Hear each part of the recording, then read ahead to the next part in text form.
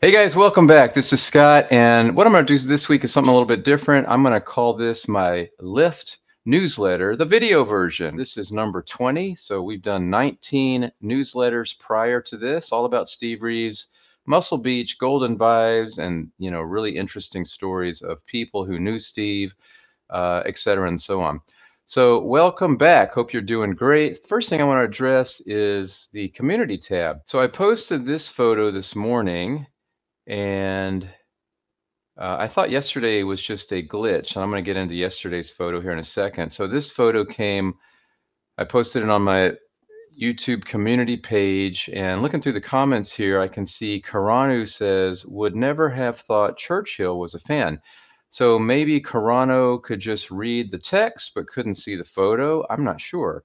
Here's the photo. It's from a Joe Weider Mr. America magazine. I love the way the colors pop. That's really, really awesome. And then I have some pages from the same magazine. So that's what I posted this morning. And then let's look at some other comments. We got Eric, my buddy, Eric Moore, 5408. Awesome, Scott. It's a eulogy to a blank page, LOL. The next one is from Troy Richards, 6752. He says Arnold Schwarzenegger sabotaged it. Well, Arnold may have sabotaged it. You never know. Joe Toth, 5465. Scott, something wrong with the page. It's just buffering. And then Charles Howell, 3583. Still waiting. No photos. All right. Well, let's jump over to yesterday. Here's the photo that I shared yesterday. And as far as I can tell, this is just the second time this has happened. So you guys could not see this photo, and then you couldn't see the photo I just showed from the Mr. America magazine. Well, here's the photo from yesterday. Look at that. This is a photo made from the original negative, and then I love the vintage look. What do you think? By Russ Warner, and this was taken in the Oakland Hills in California. And let's look at some funny comments here. I bet you Eric's in here somewhere. The invisible bodybuilder. Can't see it unless it's my phone. I can't see the picture. Same here. The invisible man or bodybuilder. Well, you guys are awesome. I can always depend on you guys for a chuckle. And then, hey, it's Mort7744 says, you're just getting a permanent loading icon. Same. Yes, bizarre. Me too. Not showing on my Android. Same. Also on Android. I can see it on my desktop, I said. Anyone else? And then Panathatube says, I can't see a thing. So I don't know what's going on. I am posting the same way that I always do. I know a lot of you guys probably are not on Instagram, but I do post that same picture on Instagram most of the time and Twitter. So when I'm done with the video here, I'm gonna find out Google and see if there's an issue with the YouTube community. But I'm doing the same thing that I always have. I wouldn't even know how to fix this. Anyway, I appreciate you guys joining me on this community and throwing in your comments and letting me know what a good job I'm doing or what a bad job I'm doing. It doesn't matter. We're keeping Steve Reeves at the forefront, and that's the main thing. All right, let's jump into the next segment. All right, so in the next segment, we are going to talk about Steve Reeves' music. And I had a question from Jimbo on Instagram.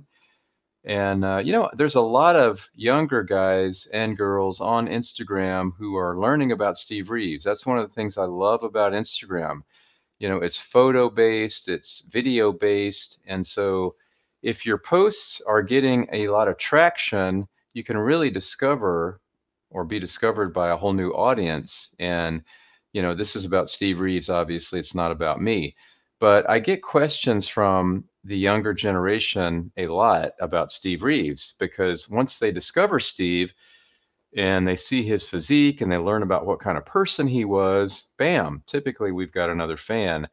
And that's the point of this, is to just keep Steve at the forefront and let people know what an amazing bodybuilder, businessman, and athlete that he was. So Jimbo asks, did Steve ever say what music he liked? I know he was quite private, but it's always been a small question on the mind. And the answer is yes. I can answer that for you.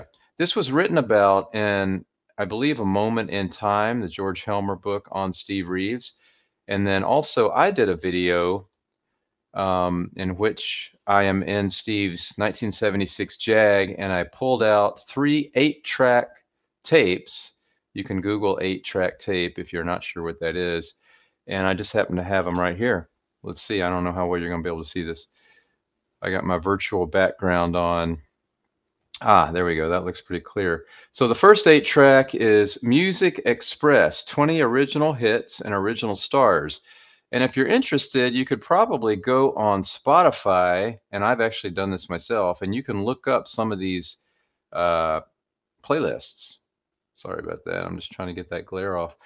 All right, so on this 8-track, The Captain and Tennille, these are from the 70s. Frankie Valli, Casey and the Sunshine Band, Elton John, Harry Chapin, Barry Manilow, Phoebe Snow, the Ritchie Family, David Geddes, Austin Roberts, the Ozark Mountain Daredevils, Mike Post, Jigsaw, Sammy Johns with Chevy Van, Disco Tex and the Sex-O-Lets, Get Dancin', the Doobie Brothers, Frankie Valli, and Tony Camilo Bazooka, and Johnny Walkalin. From 1975, K-Tel, Music Express. So he was definitely listening to music of the time. From 1975, Steve bought the Jag in 1977. So this was somewhat of a new 8-track, and this was Steve's personal 8-track. The next of the 3 is Diana Ross and the Supremes. My world is empty without you. Love is like an itching in my heart. I'm not going to read the whole thing, but you could do the same thing on Spotify. You could go and type in Diana Ross and the Supremes, Volume 2. So there you go. Steve had very varied tastes. Before you show the next and last 8-track, I know he liked like marching band type music. I don't remember where I read that, and I do remember there was a certain artist, and I do have that artist bookmarked, and I'll look another time and let you know. The last one was one of my favorites. Also, Olivia Newton-John, Greatest Hits, definitely from 1977. So that was the same year he bought the Jag, May 1977. You never know. This might have been the first 8-track he bought. If not for you, come on over. Let me be there. Have you never been mellow? I had the biggest crush on Olivia Newton-John back in that era, especially when she did Grease. All right, well, I hope that answers your question, Jimbo. I appreciate it. On to the next segment. Okay, and just to wrap up the music segment, in a recent conversation with Sandra, Steve's first wife, she had mentioned to me that the only music she paid attention to when she and Steve were married was the Dave Brubeck Quartet. So you can find that on Spotify. That's what you're looking at right here. And you can hear what they were listening to and dancing to back when they were married. All right, so in the next segment, I want to talk about power walking for a minute. These were actually Steve's power walking dumbbells. I don't know if he used these personally, but they were in his collection, so I'm assuming that he did.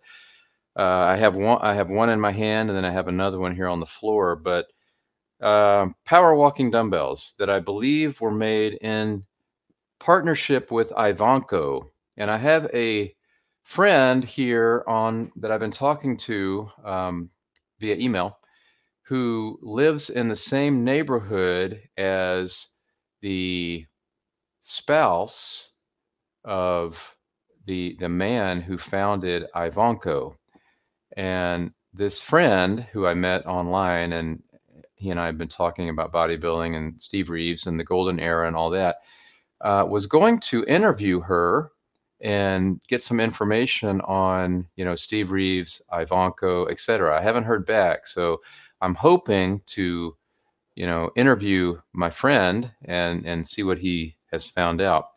But these are adjustable. I believe these weigh 3 pounds. They have a nice foam handle, And on the end it says Steve Reeves weights, handy weights. And these are adjustable. So this comes out. I have done a video on these on my YouTube channel, so you can check that out if you're interested. I'm not going to do it right now because I will probably make a mess. And then you can take off, I believe these are 1/4 pound discs. So 1 pound would be 4. So that'd be 2 pounds. I got 4 on each side, and then I think the handle weighs 1. It's 3 pounds in each hand. My point is, I've been doing power walking on a regular basis, not every day, but I do like to mix up my cardio. And I've been using these dumbbells as part of my power walking. And I've been trying the 3-pounders, and it is hard. What makes it hard is that pendulum action, the swinging of the arms, and then trying to go forward, and then focus on breathing. It's challenging, and it's fun to try to meet that challenge. So I found that I have to work up to these. These are a little bit too heavy because my hips, as I'm moving forward, walking in the power walking form, I'm getting a little bit off balance. And so I want to continue to do this and improve. I also have been wearing a 14-pound vest. The 14-pound vest is actually easier, and I'm not holding any dumbbells in my hands when I'm doing power walking with the 14-pound vest. And of course, Steve used a vest as well, which I have in my collection. I'll show you at some point. But the vests have come a long way since the vest he had was probably from the 80s, maybe the late 70s. I'm not sure. I'm using a Rogue Fitness vest, which is just, really comfortable. The dumbbells are actually harder than the 14-pound vest. So a 3-pound dumbbell in each hand, that's 6 pounds, versus a 14-pound weighted vest. The dumbbells are harder. If Steve was using these 3-pound dumbbells, and ankle weights and a vest, my gosh, that would have been extremely challenging. But he was walking very quickly and was trying to, walk a mile, mile and a half, maybe 2 miles. If you don't have the book, you can find it on eBay from time to time. I believe there is a Kindle version. Get clear. I believe there's a Kindle version as well. Highly recommended. Forward in here talks about James Michener, and without James Michener's encouragement, this book would have never been written. Robert Vavra also is mentioned. And the way I remember James Michener being mentioned is that Steve was at a party and he was talking about writing a book, and James Michener and perhaps Robert Vavra challenged Steve to just write a page a day, and he did. And so that's how we got Power Walking. Highly recommended. Great book, great information, insight on Steve. All right, so that is the segment on Power Walking. Let's go to the next segment. Okay, so in this last segment, I want to share with you some Vic Tanny memorabilia that Eric Moore sent to me just today. These are cards, personal effects owned by Vic Tanny. So you have the courtesies of the police department are extended to Vic Tanny. Miami Beach, Florida. I don't know the year of that, but it has to be fairly old. Here is a oil company card, I guess a gas card, gold card, Union 76 for Mr. Victor Tanny since 1952. Here's a Mercurio restaurant card, a charge card for Vic Tanny, and this was located in New York City. And then here is a Automobile Club of Southern California. This was issued to Patricia Louise. This is Vic Tanny's ex-wife, and this is who Eric received the memorabilia from. Here is a photo of Vic Tanny, in case you don't know who Vic was. At one point, he was referred to as the Gym King of America. Here's a shot of Mercurio Restaurant located in New York City. This is where Vic used the card that I just showed you to charge meals. Here is a magazine cover of Muscle Builder with Vic Tanny on the cover. And lastly, this is unrelated to the Vic Tanny memorabilia that Eric Moore got from Vic's ex-wife, Patricia, But since I just posted that Mr. America cover on my YouTube community today and my Instagram page today, at Steve Reeves Hercules is the Instagram page, Eric saw that and he sent me this. He has an autographed picture.